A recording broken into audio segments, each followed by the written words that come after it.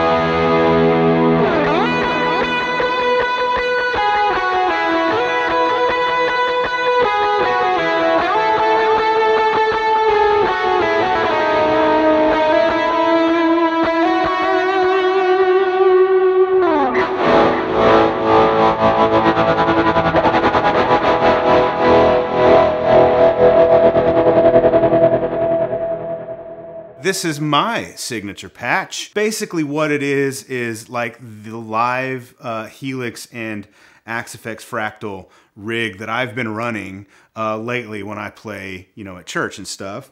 And it's a combination of my favorite amplifiers. So at its core, it's a tone match patch for both Line 6 Helix, HX Stomp, and Fractal Axe-FX III and FM9. It's only available on those platforms because it is a dual amp patch. That's sort of the magic of these presets. So it's only available on platforms that are capable of running dual amp patches like that. So the two amps that I pair together that I love are my all-time favorite amplifier, the 94 Matchless C-30. I've been experimenting with different amps that I like to pair with it, and I landed on two that I really love, both of them other Matchless amps. Initially, it was the Chieftain.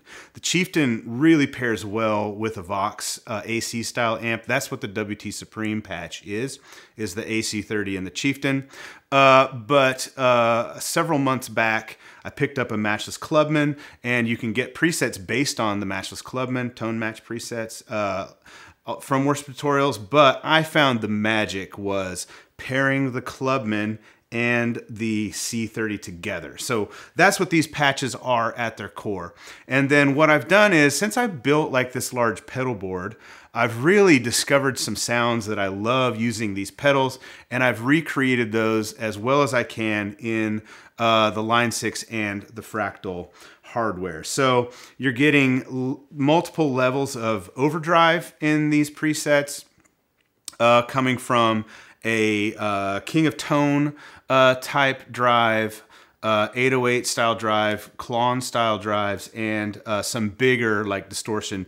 In Line 6, it's the OCD, and in the Fractal units, it's the Sir Riot. I have a Sir Riot pedal, and it's awesome. It's like a huge, big Marshall in a box kind of thing. On the other effects type of things, we've got, of course, you get a lot of delays, you know, wide dual delays, dotted eighth delays, that kind of thing. For modulation, I've grown to love tremolo and chorus, so those are my modulation effects of choice. Now, I'm kind of stealing a little bit of Bradford's magic in this patch, and I don't know how he feels about that, but you know, this patch is like born from the guitar players who inspire me. So Bradford, you inspire me when you play, and one of the things Bradford does is he has this ramping tremolo that he uses, the Gravitas, the Chase Bliss Gravitas. So in the Fractal patch, it's available. Line 6 can't really do it, unfortunately. But in the Fractal patch,